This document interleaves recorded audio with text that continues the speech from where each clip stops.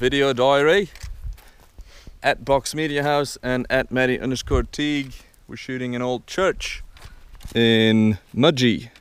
I'm shooting it time-lapse with the 1DX from CPS Canon and the 7200 and the polarizer of the Kessler second shooter with the Canon 5D3 and a Tokina 1116 with a Grad ND for the sky, which looks pretty awesome. These graves are about 100 something years old, pretty cool. No one's been here for ages because all this grass hasn't been walked on. And yeah, that church just looks freaking amazing. It's a bit of a quirky find while driving. We looked right and yeah, we saw it and it was pretty awesome. I got a hat because the Australian sun is absolutely ridiculous. And yeah, it just looks great on me, right? Looks fucking great, mate.